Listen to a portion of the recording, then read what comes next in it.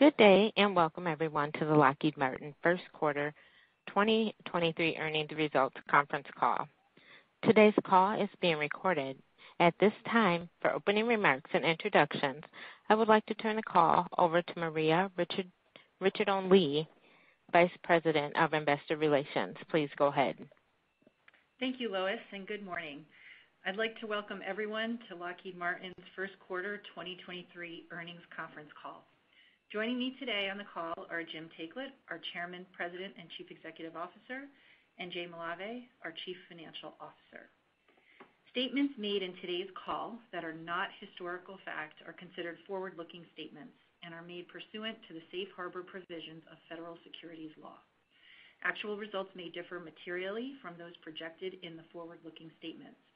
Please see today's press release and our SEC filings for a description of some of the factors that may cause actual results to differ materially from those in the forward-looking statements. We have posted charts on our website today that we plan to address during the call to supplement our comments. These charts also include information regarding non-GAAP measures that may be used in today's call. Please access our website at www.lockheedmartin.com and click on the Investor Relations link to view and follow the charts. With that, I'd like to turn the call over to Jim. Thanks, Maria. Good morning, everyone, and thank you for joining us on our first quarter 2023 earnings call. I'd like to begin today with a few highlights from the quarter, as well as an overview of the presidential budget request, and then Jay will discuss our financial results and full year 2023 outlook in detail. We had a solid start to the year with first quarter sales of $15.1 billion. Led by 16% year-over-year growth at Space. Segment operating margin was 11.1%, led by MFC at 15.8%. Free cash flow grew 11% to $1.3 billion, and combined with a lower share count, contributed to a strong free cash flow per share growth year-over-year. We remain on track to meet our financial expectations for the full year, and to return to growth in 2024 as we laid out in January. In terms of capital deployment, we returned $1.3 billion or 101% of our free cash flow to shareholders in the quarter. We remain focused on our long-term strategy of growing free cash flow per share and continue to plan to deliver approximately 110% of our free cash flow to stockholders in 2023 through dividends and buybacks. Turning to the budget, the administration released preliminary details of the FY24 President's Budget Request, or PBR, in early March. This budget proposal reflects a heightened emphasis on defense and security cooperation with allies. The FY24 DoD budget request is $842 billion, an increase of $25 billion, or 3%, over the FY23 enacted funding. The near-peer threats posed by China and the Russian invasion of Ukraine is driving the National Defense Strategy and has created added demand for Lockheed Martin's advanced effective solutions. Key highlights include the procurement of 83 F-35 aircraft, continued expansion in classified programs, and an increase in requested funding for munitions. The PBR also includes facilitization investment and advanced funding for long lead time parts in support of multi-year procurement of JASSM and LRASM. We're also engaged with DoD on multi-year procurement proposals for PAC-3 MSE and guided multiple launch rocket systems.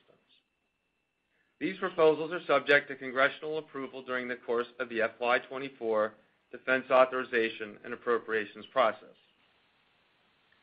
The PBR also includes continued investments in key technology development efforts, such as conventional prompt strike, long-range hypersonic weapon, next-generation interceptor, hypersonic defense, bomb defense system, and other space programs. Furthermore, key technology areas aligned with Lockheed Martin investment priorities received increased funding to include microelectronics, 5G technologies, and joint all-domain operations.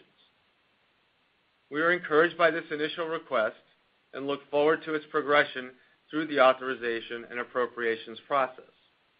We also anticipate heightened emphasis on national security prioritization from Congress, supplemental spending requests including Ukraine, and elevated demand from allies and partners. Turning to the F-35 program, the 83 F-35 Lightning II aircraft included in the PBR signals strong support from the services and the administration. Moreover, the Canadian government's January announcement that it will procure 88 F-35s marks another milestone in continued international demand for the aircraft. As to production, deliveries of F-35 engines, which are government-furnished equipment, resumed in February, and then flight operations and deliveries resumed in March. However, we do expect a fraction of total expected 2023 deliveries to be impacted later this year due to both software maturation related to Technology Refresh 3 or TR3 and hardware delivery timing. However, we anticipate little to no revenue impact from any potential delivery delay, and therefore no material adverse effect on our 2023 P&L. Jay will provide some more color on this in a moment. Also at Aeronautics, the first Greenville-built F-16 Block 70 took flight and was delivered to Bahrain. In addition to the Bahrain customer, 6 countries have selected Block 70 or 72 aircraft, and Jordan and Bulgaria have signed letters of agreement for additional jets. Further related to the F-16 in the quarter, while I was at the U.S.-India CEO Forum in March, I had the privilege to announce the Memorandum of Understanding with the Tata Lockheed Martin Aerostructures Limited joint venture to produce F-16 wing structures in India, demonstrating our commitment to India as an industry partner and customer while bolstering our supply chain. Turning to hypersonics, it is encouraging to see the continued investment outlined in the PBR for the Conventional Prompt Strike Weapon System, or CPS, as it begins integration and testing for Zumwalt-class ships, recognizing our advancements in this critical technology. In February, the U.S. Navy awarded Lockheed Martin an initial contract for CPS, the first sea-based hypersonic strike capability for the United States, enabling long-range missile flight at speeds greater than Mach 5. First delivery is expected by the mid-2020s. Regarding our Air-Launched Rapid Response Weapon, also known as ARROW, we are continuing testing of the system at hypersonic speeds in order to advance technical maturation of the missile and the glide body, and to ensure the final product is safe, reliable, and supportive of our customers' missions and future plans.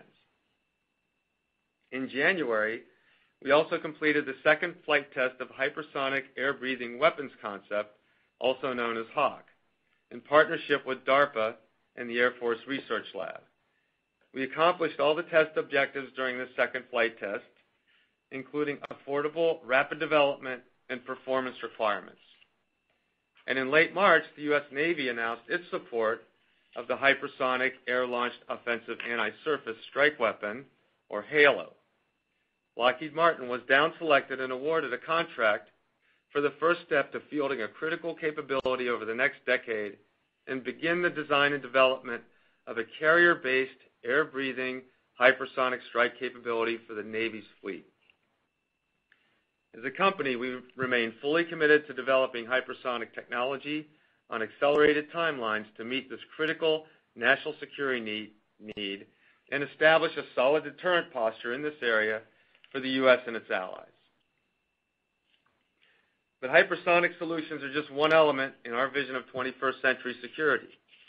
We advanced several additional aspects of this strategy during the quarter, including announcing a memorandum of understanding with Juniper Networks to jointly develop integrated hybrid software-defined wide area network solutions and to demonstrate that with our customers in the future. This technology enables mission-aware dynamic routing, a foundational capability for resilient joint all-domain operations. This mission-aware dynamic routing shifts the movement of data and communications in real time across a mix of military and commercial infrastructure according to evolving conditions. Our solutions give customers the flexibility to rapidly adapt to maintain the flow of crucial data and information as their assets operate in contested environments. We also led simulations of technologies to the U.S. Army, Air Force, and Navy to demonstrate the impacts of 5G communications and advanced analytics to significantly improve operations and maintenance performance for a variety of aircraft, as well as for unmanned platforms in operationally challenging environments. And at the Mobile World Congress in Barcelona, I had the opportunity to deliver a keynote address and meet with CEOs across the digital technology, mobile, and networking industries to encourage us working together to promote innovative solutions to protect our countries and advance our space exploration capabilities. Another example of our leadership in accelerating advanced 21st century technologies to improve national defense and deterrence to conflict is in the arena of directed energy. Recently, our RMS unit achieved success in our initial test of our DEMOS, high-energy laser, which verifies that the laser's optical performance meets the system's targeted design parameters. This 50-kilowatt class laser weapon system aligns with the Army's directed energy short-range air defense mission. In addition to delivering on absolutely cutting-edge technologies, demand for many of our well-known and long-time high-performing systems continues to be strong. For example, in January, the Australian government announced the purchase of 20 Lockheed Martin high-mobility artillery rocket systems, or the now familiar HIMARS, providing the Australian Defence Force with a reliable, well-proven capability. And we continue to grow our significant partnership with Australia beyond HIMARS. In February, an agreement was announced between the Australian and United States governments for a foreign military sale of 40 UH-60M Blackhawks for the Australian Army, and deliveries are slated to begin early this year. The Black Hawk remains unmatched as an all-round, multi-role, durable military helicopter for Australia and for the 34 other countries around the globe that use it. Further, we're excited to work with the ADF and Australian industry to develop their sovereign satellite communications component, otherwise known there as Joint Project 9102. The Commonwealth of Australia announced in April that Lockheed Martin was selected as the preferred bidder for JP 9102. This multi-billion-dollar project will provide the ADF with a robust solution for military satellite communications and defined by its versatility and its resilience. With that, I'll turn the call over to Jay and join you later for questions. Thanks, Jim, and good morning, everyone. Today, I will walk you through our consolidated and business area results for the first quarter and cover our 2023 outlook. As I highlight our results, please follow along with the web charts we have posted with our earnings release today. Let's begin with Chart 3 and an overview of our consolidated financial results. Overall, 2023 is off to a solid start, positioning us well to meet our commitments for the year. We delivered just over $15 billion in sales with $1.7 billion in segment operating profit, resulting in 11.1% segment operating margin. Earnings per share was $6.61, and we generated $1.3 billion of free cash flow, enabling a solid shareholder return through share repurchases and dividends. Our book-to-bill ratio for the first quarter was 0.7 as anticipated, with backlog expected to increase in the second quarter from the upcoming order for F-35 Lot 17 production. And we continue to strategically invest in our growth strategy with $600 million of capital expenditures and independent research and development this quarter. These financial results are on track with our expectations for the year. Taking a closer look at the quarter's results with consolidated sales and segment operating profit on Chart 4, first quarter sales increased year over year by 1%, as space led the way with 16% growth. Segment operating profit was down 2%, as lower ULA equity earnings and contract mix more than offset the benefits from slightly higher volume and step-ups. As expected, margins contracted, mostly due to the lower equity earnings from ULA. Moving to earnings per share on Chart 5, GAAP earnings per share were up 17 cents or 3% over 2022. Adjusted for mark-to-market investment gains, EPS was flat. On an adjusted basis, the unfavorable year-over-year impacts from segment operating profit, interest expense, and FAS/CAS pension income were offset by the lower share count. Moving to cash flow on Chart 6, we generated nearly $1.3 billion of free cash flow in the quarter, including nearly $300 million of capital expenditures, as well as over $600 million of accelerated payments and continued support of the supply chain. Our cash deployment plan is on track, which we expect to accelerate throughout the year. In the quarter, we had $500 million of share repurchases and paid almost $800 million in quarterly dividends. Total cash return to shareholders in the quarter was 101% of free cash flow. Moving to segment results and starting with Aeronautics on Chart 7, first quarter sales at Aero decreased 2% year over year. Lower F-35 production sales were partially offset by higher F-16 and classified program volumes. Operating profit was slightly lower than prior year, as the impact from lower net profit adjustments and sales volume was partially offset by favorable contract mix. For the year, we expect F-35 deliveries to be lower than previously anticipated due to software maturation with the Tech Refresh 3 program and hardware delivery timing.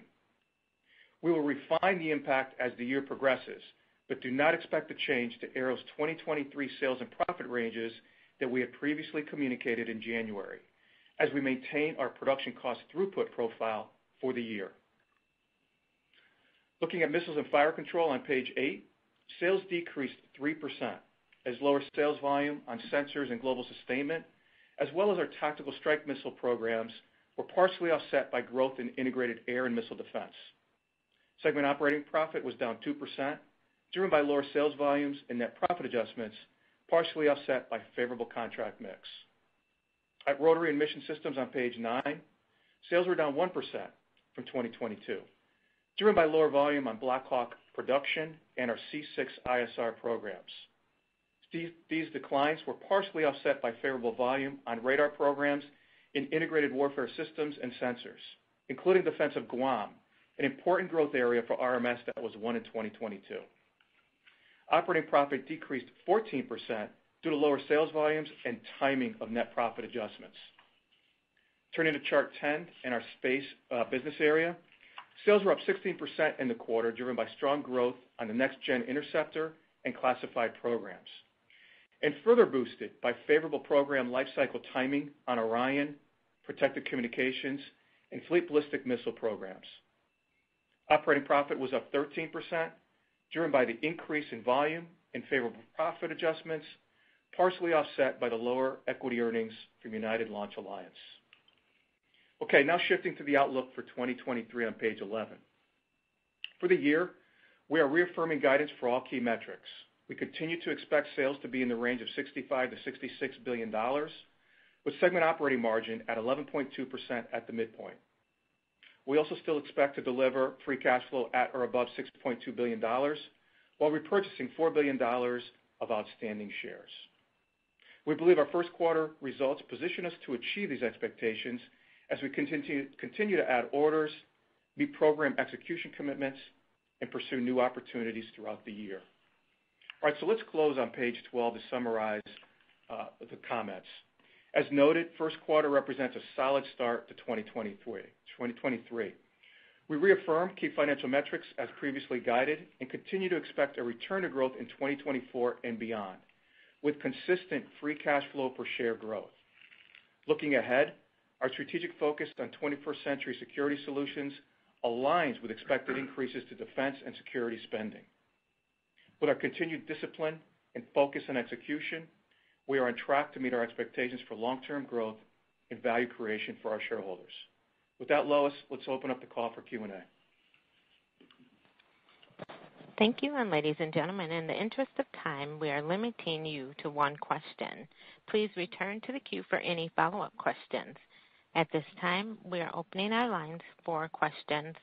Please press 1 then 0 to enter the queue to ask a question, and to exit, please enter 1 then 0. If you're on a speakerphone, please pick up your handset before pressing the number.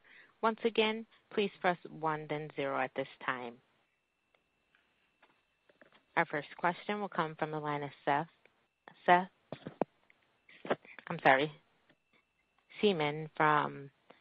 Seifman from J.P. Morgan. Please go ahead. Hey, thanks very much. Good morning, everyone. Apologies, I'm losing my voice a little bit here. But Jay, I wonder if you could talk a little bit about, the GAO report would indicate that Sikorsky's bid for FLRAA was about 45% of that of Bell. And so it seems like investors are kind of fortunate that Sikorsky did not win that competition. And I guess, what can you say to investors? You talked about some of the classified missile profitability headwinds. I know there was a charge on CH-53K, some ULA development, that kind of the bid process is consistent with generating adequate returns on new work. Great question, Seth. And let me just say on FLRAA, we're obviously disappointed. We believe that our offering was the best technology to support the multi-mission requirements at the best value. And while we'll acknowledge that the proposal did include aggressive pricing, a significant amount of our offering included efficiencies made possible by the benefits of 1LMX. And our adoption of 1LMX model-based and digital thread enhancements significantly improved our cost competitiveness, and we expect that to continue in the future. The business case itself was favorable, and that's what enabled the pricing that we were able to offer. As it relates to, I think, generally speaking, that's how we evaluate these proposals. We look at the NPV, we look at IRR, we look at all different metrics, we look at current affordability. And as I mentioned at your conference, Seth, I said that on the classified program at MFC, we have to take a little bit of short-term pain for some long-term gain. But the fact of the matter is the business case does provide that long-term gain for us.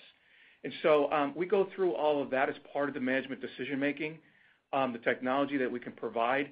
As you would expect, we have the leverage, we have the capability, the wherewithal to provide favorable pricing and outstanding technology offerings to our customer. And we don't do it at the expense of financial returns.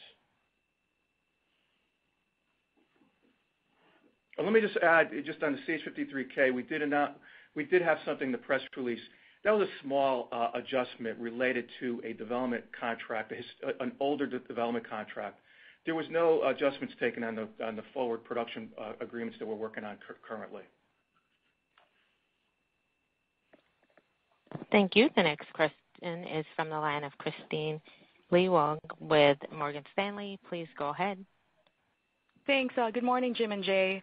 On the F-35, the talk of the performance-based logistics deal has been ongoing for some time, but it seems like it's possible you would reach a deal this year. So could you give us an update in terms of where you stand in transitioning over to a PBL contract in the program, and then assuming that PBL meets conditions set by the 2022 NDAA, how could this impact the sustainment work and the overall program profile over the coming years? Thanks, Christine. It's an excellent question. We did submit a proposal. We are expecting that to be decided by the end of the year and awarded. We think this is the best solution for the customer, not only over the next 5 years, but frankly, this is the right program for the life of the program. And what this offers is really a win-win type of solution. It enables us to utilize our proprietary modeling for material requirements to most efficiently use inventory and provide real-time availability of material to our customer as they need it. And so we're able to take that responsibility off their shoulders, being able to provide them the requirements when they need to maintain, obviously, the readiness levels that are necessary. And so overall, not just over the next 5 years, we think it's the right long-term solution for our customer. And we think, again, it's just a win-win proposal for not just the services, but also industry as a whole. And Christine, we think we're on a path to establish a PBL with the F-35 customer enterprise this year, and that's what we're tracking to. Thank you. The next question is from Rob Stallard from Vertical Research. Please go ahead. Thanks so much. Good morning. Good morning. Jim or Jay, neither of you actually mentioned supply chain issues or labor shortages or other things in your commentary. So I was wondering if you could give us an update on that situation and whether things have improved. Yeah, it's a good question. Rob, our visibility as we were going throughout the year, and I made a few comments, public comments in the quarter that we were looking at potentially at some shortfalls. And partly that was due to the strong performance that we saw in the fourth quarter.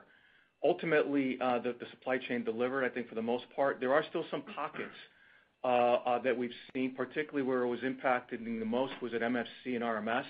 Both of them had some continuing lingering issues that continue to plague us. The on-time delivery performance really didn't get any better from Q4 and really what we saw in the back half of last year. So, as we expected, really going back to when we reset expectations in the second quarter of 2022, we're really not expecting any type of significant recovery to the end of the year as we go into 2024. So it was essentially more of the same in the first quarter from what we saw previously. And Rob, it's Jim. We're on the cusp of fully implementing, really best practices in supply chain across this one Lockheed Martin concept that we have now. It used to be that each business unit here, or business area as we call it, did its own supply chain management, and then within programs, it was even more narrowly managed. And so we're now bringing all the aggregate demand together for each supplier across all of Lockheed Martin, from space to MFC and everything in between. And then we're also looking at components that programs are using in different parts of the company from mid-tier suppliers and aggregating that demand too, and actually synchronizing our requirements and so that we can have more bulk buys, everything from raw materials up through mid-stage components, et cetera. So we're implementing those kind of best practices. That will be good for the supply base too. They'll have more reliable demand from our company in toto, and I think we'll lead. I hope we'll lead the industry into that future where we help strengthen the supply chain by our practices, in addition to their improvements. Thank you. The next question is from Cai von Rumohr from TD Cowen. Please go ahead. Yes, thanks so much.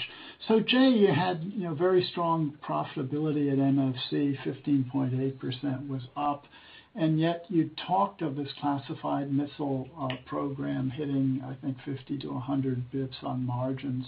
Can you update us in terms of, is that still what the number is, given the strength in the first quarter, and how far out into the future does that extend? And then maybe more broadly, Northrop also mentioned, maybe on B-21 that they have some fixed price exposure looking out. Do you have any other programs where we should be aware of potential, LRIP or fixed price options on programs out in the future? Okay, thanks, Kai, for the question. Let me just address specifically MFC. They did have a strong quarter.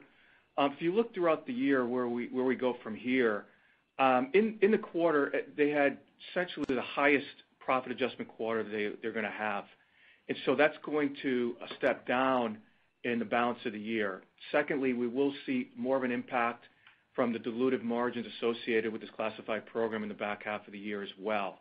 And so I would expect them to step down in the 13% range in Q2, and it'll cycle down from there. We're still expecting the full year to be in this 13.5% range, really due to these two items. The step up with profit adjustments will be lower for the balance of the year, and the dilutive impact it becomes more profound in the back half of the year. As far as other fixed price production programs, that's pretty much the large one that we're tracking. We've had the program at Aeronautics that we took a charge in 2021 on. We continue to monitor that program. It's fixed price development. We still have multiple years of development on that program, and so that's one that we continue to keep an eye on. But I think Greg Ulmer and his team are really managing that and laser focused on driving to the customer's requirements and meeting their schedule and doing it within the cost objectives that we have currently laid out. Just going back to the MSC in terms of the outlook, we're going to be pressured on margins probably for the next 4 to 5 years predominantly from this program. It'll step up. It'll probably peak out in 2025 and then stabilize from there. Other question I've been asked on, MFC is whether they can grow absolute profit, and the answer to that question is yes. And so while we may see some dilutive impact to margins, we may see profit maybe be flat from one year to another. Overall, over the next 4 to 5 years, we will see profit grow at MFC. And so those are pretty much the answers to your questions. Thank you, Kai. Thank you. And the next question is from Ron Epstein from Bank of America Securities. Please go ahead. Hey, good morning, guys. Morning. Question for you, maybe a bigger picture question. Secretary Kendall was out talking about NGAD and kind of restructuring that program so that more of the IP is owned by the DoD and having this constant recompetition of contractors and so on and so forth. How does that factor into how you think about that business model? Does that really change anything? And I don't know if you could kind of speak about that. Ron, it's Jim. We're constantly and have over the years, the company's history, worked with government on intellectual property, management rights, et cetera. We'll continue to do that. NGAD itself is a concept in progress, I'll call it. The government services, DoD, et cetera, they are formalizing and crafting what the NGAD is going to look like. And what NGAD stands for is Next Generation Air Dominance Aircraft. So think F-15, F-22, that kind of class airplane that's meant to win air-to-air combat. And so there'll be a mix of crewed and uncrewed vehicles in that concept. That's still being formulated. We're working with government through our Skunk Works operation on what the options are there. We'll sort out the intellectual property rules as we go forward.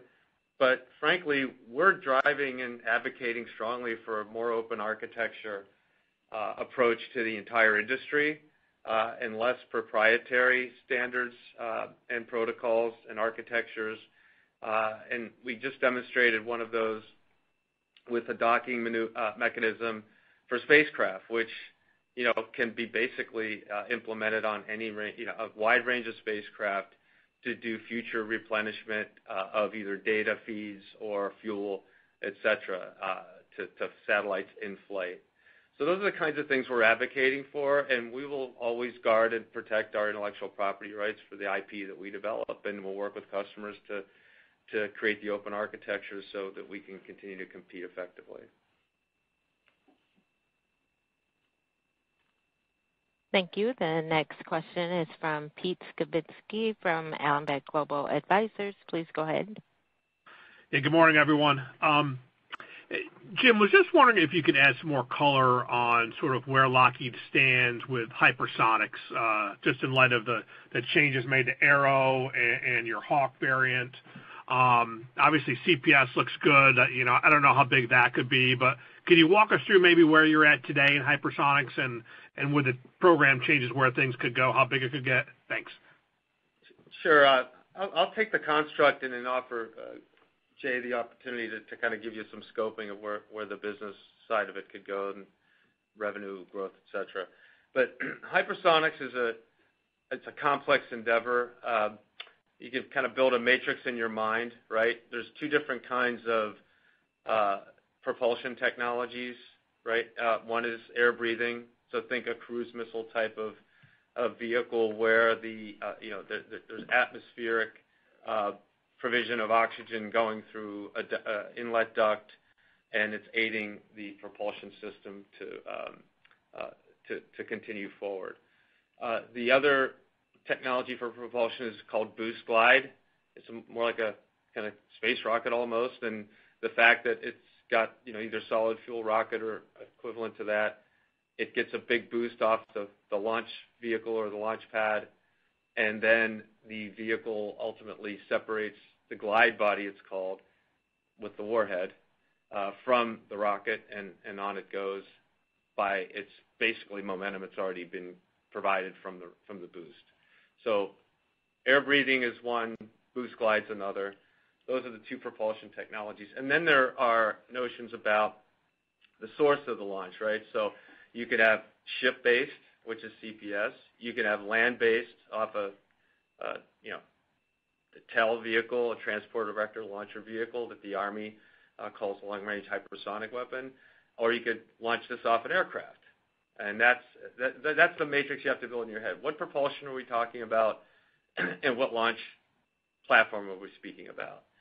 So let's just go really quickly through each of those. So ground-based, right now there's essentially the long-range hypersonic weapon is the game in town. It's very similar to the CPS, which is the ship-based vehicle. It's boost glide, and it could be it's surface launch, sea or ground. That is where the government is placing its bet is on that joint program, CPS and long-range hypersonic weapon. You pointed out that we have that contract right now. We're executing on that for both services. Then when you get to air-launched, you have the two propulsion systems. So Hawk and Halo are the air-breathing, air-launched vehicle, right? The air-launched vehicles have a size concern that you have to take into account. So what airplanes can carry such a vehicle, such a product or such a weapon? The boost glide is a heavier, larger vehicle, which we have been testing through the Aero program, and it's going to be a matter of what aircraft the Air Force and ultimately the Navy want to use to bring the hypersonic weapons that they will have into the battle. And that's the debate and discussion that's going on in the services. That's the way to frame all this. Those are all government decisions. We're supporting really all the matrix, if you will, at this point, with either a development program like Aero or a production program like CPS. So I'll stop there and give Jay a chance to kind of give you some scope on what the growth for the company could mean. Sure. Today it's about a $1.5 billion business for us in the aggregate, all of those programs that Jim mentioned. We expect that to continue to grow and be a contributor. It's one of our four growth pillars. It's not the largest because it's smaller than some of the other contributors, but it still provides healthy growth. And there's upside to that related to hypersonic defense. And so when I talk about 1.4 or 1.5 going to with solid growth that's embedded in our growth projection, it's really these weapon systems that Jim just mentioned. The next question is from the line of Rich Safran from Seaport Global Securities. Please go ahead. Thank you. Jim, Jay, Maria, good morning. Good morning. So, I wanted to know if you could just expand on your opening remarks about international demand. Wanted to know if you could maybe discuss some of the timing of international award opportunities, where you're seeing the most demand, for what types of equipment, and finally here, are you seeing any more interest in direct commercial versus FMS in the international orders that you're signing up now? Thanks. Rich, a good question on international. For us, over the next 5 years or so, we expect international to be a significant contributor to our growth. It's embedded amongst each of our four pillars, but when you strip out international alone, you're talking high single-digit growth there. As far as contracting, most of that, particularly as you're dealing with munitions, is FMS, including it as well as F-35 program. So most of that right now that we've got embedded in our forecast, particularly on the growth side, is FMS related.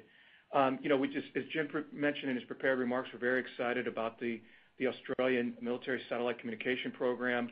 That's a multi-billion-dollar opportunity, and that really expands the international footprint of our space business, which has historically been predominantly a domestic U.S.-based business. So these opportunities continue to present themselves. There is a lot more opportunity in front of us, and that is absolutely a growth driver for us over the next 5 years. Yeah, and I could add some more background to Jay's remarks there. You mentioned space. There's an incredible amount of upside. The notion of independent, sort of sovereign satellite communication for military and national defense is catching on, if you will. The UK already has a system like this, but they want to replace and upgrade that.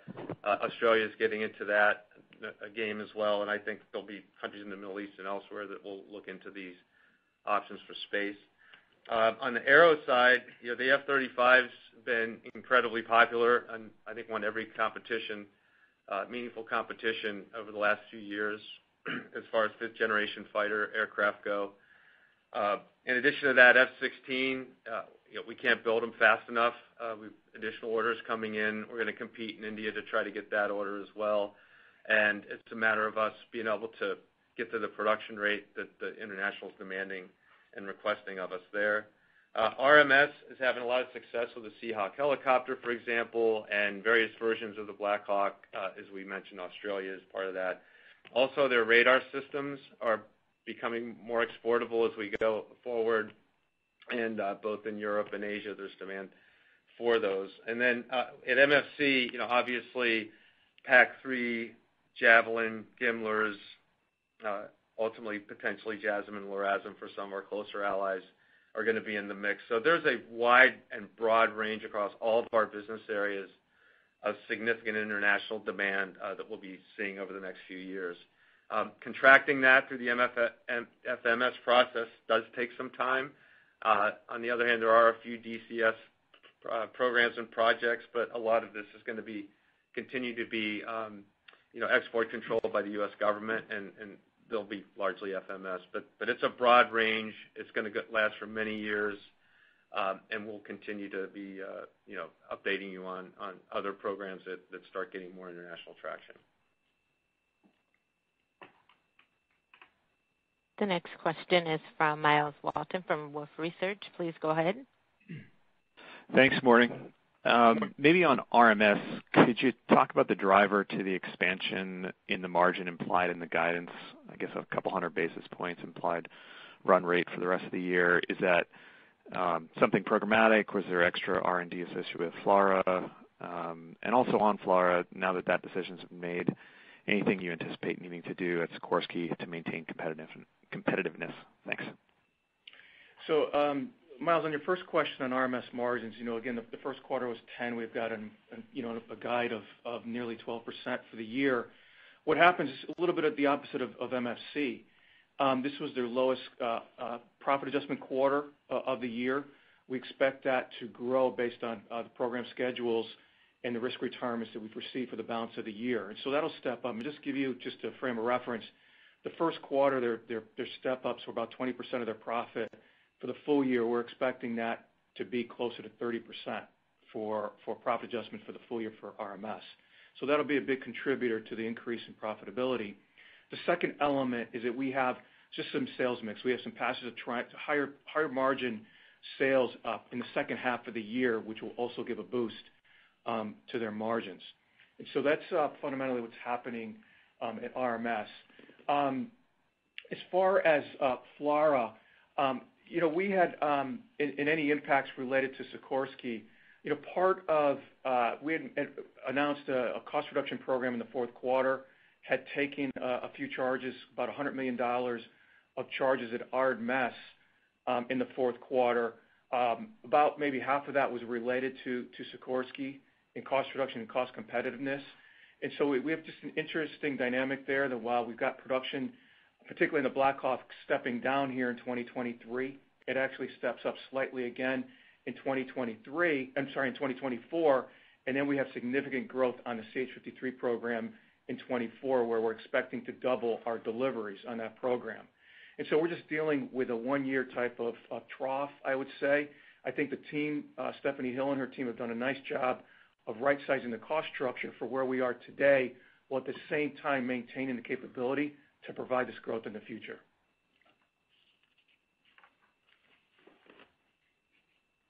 The next question is from the line of Matt Akers from Wells Fargo Securities. Please go ahead. Yeah. Hey, good morning, guys. Thanks for the question. I wanted to ask about missiles and fire control. You made some comments in the opening remarks about some of the multi-year procurement programs going on now. When should we think about sort of transitioning from kind of flattish sales this year to, I think you've talked about mid-single-digit growth, and then also, is there any investment needed to support that in terms of capacity, scaling up your business there? Yeah. So, when you look again over the next 5 years at MFC, they're certainly our strongest grower. We'll lay out, a little bit more specifics as we go through our strategic planning process in the summer, and we give you kind of a first look on 2024 and maybe beyond when we do that in the October call. But they certainly are our strongest grower. Yes, there are capacity investments. Jim mentioned some of the funding that is being proposed in the presidential budget request for facilitization investments. We have also invested our own monies in capability. PAC-3 is a good example, and a few other programs where we've gotten in front of funding to make sure that we can deliver to the requirements for capacity and delivery requirements that our customers are asking for. And so, again, I think we've got a good beat there. We've talked about different capacity levels over the next few years. We reach some of these levels in 25, 26, and 27, and that investment really between now and over the next few years is going to help enable that capacity increase in growth as well. Yeah, and it's Jim, man. I can give you some details on exactly what we're talking about here. So for PAC-3 capacity, in 2022 was 450, and we're planning to make the investments and working with government to coordinate with us on this to 550 by 2026. So just 3 years from now, we'll go from 450 to 550. And then similar with the Javelin, which has been, pretty widely discussed in the past, our 2022 capacity was about 2,000 a year. And by 2026, we'll have it to 3,500 plus. And ultimately, we're going to get to 4,000. When it comes to GMLRS, which is the HIMARS munition, the original capacity last year was 10,000. We're taking that to 14,000 by 2026. So these are meaningful step-ups, I guess you could call them, in capacity. And we're doing those because we think we have really strong demand for that capacity to fill it. And we're now programming, which customers go where and what point in time, and working with the U.S. government to do that along with their own priorities. So we've got a significant plan to grow the business at MFC. There's investment either through our own rates and our CapEx plan, plus funds committed by the government, because we are making a pretty strong case, I think, with them to drive an anti-fragility program into munitions and other, high importance production facilities and production systems. We got asked to double or triple production of certain munitions, and the answer came back, it's, as you see, it's going to take, 3 years to do a lot of that. We want to get the fragility out of the system, so if this ever happens again, it's 6 months instead of 3 years to get a meaningful improvement in capacity, and that's how you see the government acting now with the long lead time parts and the facilitization and the multi-years that they're now implementing. Thank you. Your next question is from the line of Jason Gursky with Citigroup. Please go ahead. Bookkeeping question for you, and then Jim, a more strategic one. Bookkeeping question, Jay, what kind of book-to-bill do you need to have this year to support the commentary about return to growth in 24, and is the timing of those awards important? And then for Jim, I'm going to just have you double-click a little bit on the Evolve initiative and the announcement that you made here recently with the Crescent organization and supporting lunar communications. Just kind of curious from a big picture perspective, what kind of capital you're anticipating putting into an organization like Crescent and the capital that you're going to be putting into this Evolve initiative over time. So let me just start with the book-to-bill question, Jason. Essentially, it's one. Last year we ended the backlog at $150 billion.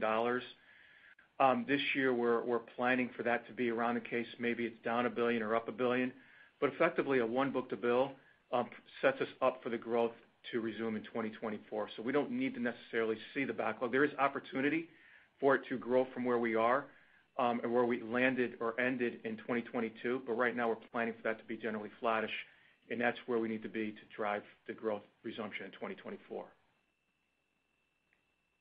And Jason, let me put the whole notion of Evolve and Crescent into the overall strategy of the company for you and provide context that way. We've got three main strategic initiatives at the company that we're driving. One I just mentioned is to take the fragility out of the production system, not just for Lockheed Martin, but for U.S. government and our industry.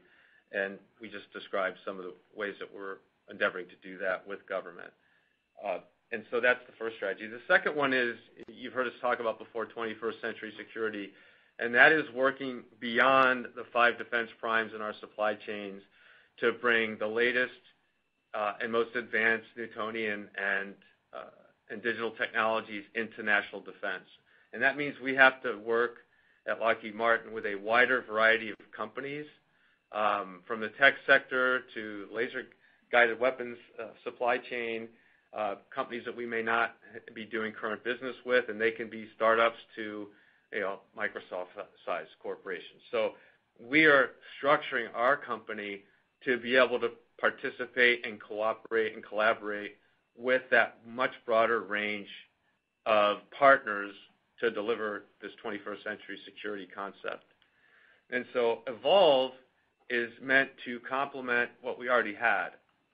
We have a ventures group, Lockheed Martin Ventures, that deals with startups that have technology that are promising for our core business. On the other side, we have partnerships and agreements and arrangements with our big 5 defense primes, so to speak. So Northrop Grumman, us, and BAE, for example, work together on the F-35 aircraft, and there are many, many of those. But what we needed in the middle was something to work with mid-sized companies and companies in the technology sector to work with us in ways that really don't have a traditional history with companies like Lockheed Martin and our peer group.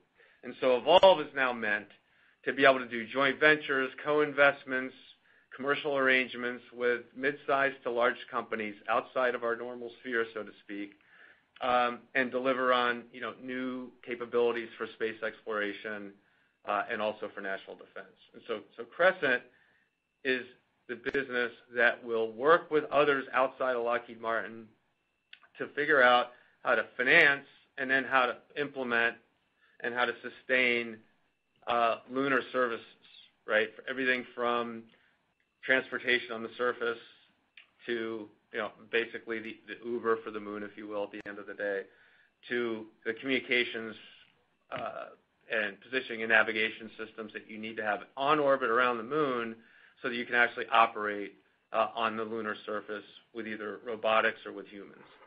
So Crescent's designed to do that. The capital that we will deploy to build that type of business will be more creatively sourced, right? It will not come out of the disclosure statement that goes back to the DoD or NASA into our rates, right? It's going to be independently sourced. We may contribute, our partners may contribute directly, but they will be outside the rate structure and the federal acquisition regulations so that we can get the full benefit of those investments over time and also more creatively finance them and partner with others to do that. So that's the concept. That's why we're doing it, and we intend to grow it without necessarily burdening the CapEx disclosure statement and ramifications of that to the company. And by breaking it out of the business area, structure, it enables these ideas and these pursuits to really operate at a speed and agility level that probably wouldn't otherwise be available to them working within the bureaucratic structure that we have in our business areas with the all the policies and procedures that we have. And so we give them a little bit more flexibility to operate with some speed, and as Jim mentioned, the ability to pursue co-investment by others as well. The next question is from the line of Scott Deuschle from Credit Suisse. Please go ahead. Hey, good morning. Jay, if I were to model Q2 through Q4 space system sales based off of Q1 and adjust for the increased number of weeks in those future reporting periods, I think I would get to around $12.8 billion in space segment sales for the year versus the guidance midpoint of 11.6. So basically 10% higher than what you've guided. So curious if you could comment on what prevents that type of upside case from happening? Or to ask another way, what the volume headwinds are in the remainder of the year relative to the first quarter? Thank you. It's a good question, Scott. And, as I mentioned in my remarks, they had excellent growth from next-gen interceptor classified programs and national security space, areas that you would expect. But they also had some growth, and I mentioned that there was boosted, some protected comms programs, Orion, fleet ballistic missiles. Those are programs we're expecting to be a little bit more steady state. And so they just benefited from some program timing here in the quarter. And just to give you an example, protected comms was up 50% in the quarter. We're expecting that to generally be flat for the year. Orion was up 20% in the quarter. We're expecting that to generally be flat for the year. FBM was up about 20% in the quarter, and that was pretty much the full year's worth of growth all in the first quarter. And so it's just, these things all came together here in the first quarter that really caused this growth of 16%. We expect these programs I just mentioned to really normalize in the balance of the year. We will continue to see some growth on some of these other programs. I will acknowledge there probably is some upside to their sales, but it's not $1 billion. You're talking anywhere between $100 to $200 million of probably upside to where we are today.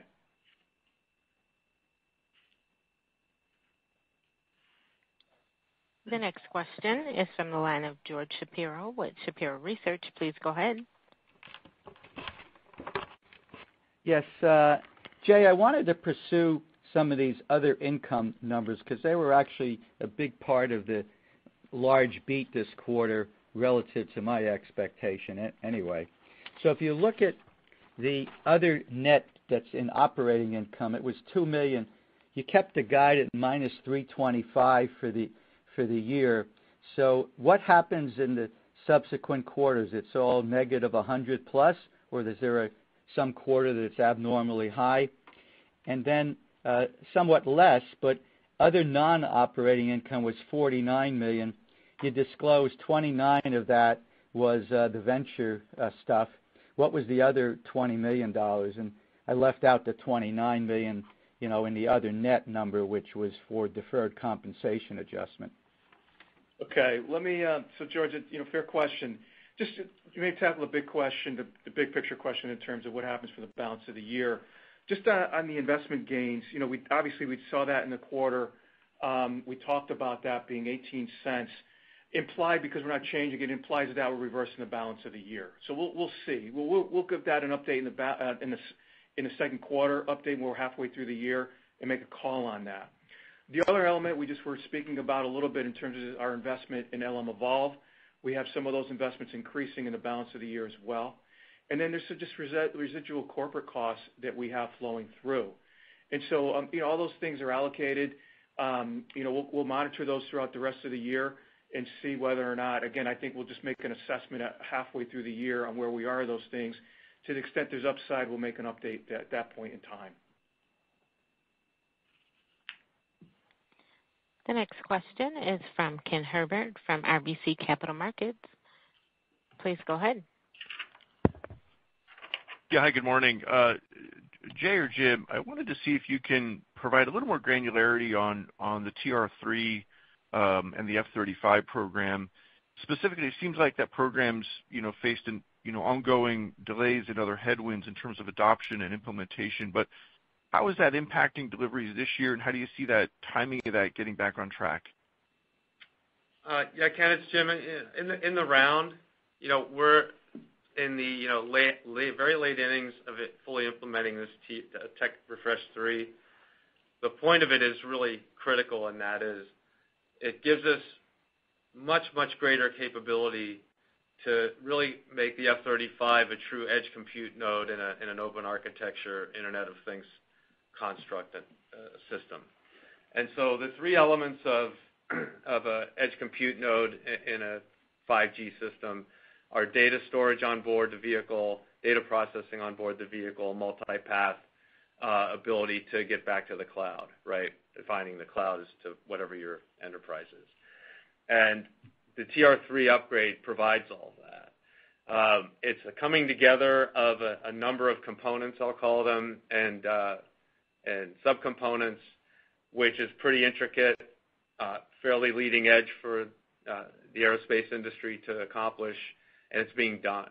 So there have been some delays in some of the hardware and software, but we're really in the very late innings of getting this all together. We're literally in flight test right now, and will we wrap all that up by October or December, et cetera? We've got to see what the test results are and work with the government to define exactly when everybody's ready to go and implement in our production system in the factory those software loads. And that's where we're at now. So I would consider this extremely high degree of difficulty dive, and we're going to make sure that it's done right and we can produce at rate, in our Block 15. So that's what we're up to, and we're working closely with the Joint Program Office to define that and make that successful. And we are seeing the demand for the aircraft, both from the U.S. and international customers, really kind of blossom here lately. So I think we're in good shape on the program. All right. Lois, this is Maria. I think we've come to the top of the hour, so I'm just going to quickly turn it back to Jim for any final thoughts. Thanks, Maria. As we conclude, I'd like to say thank you to our 116,000 employees here at Lockheed Martin for their commitment to providing our customers the 21st century digital and physical technologies that will help them deter conflict and win if they have to. So thank you all again for joining us today. We look forward to speaking with you on our next earnings call in July. And Lois, that concludes our call today. Thank you. And ladies and gentlemen, that does conclude our conference for today. Thank you for your participation and for using AT&T teleconference service. You may now disconnect.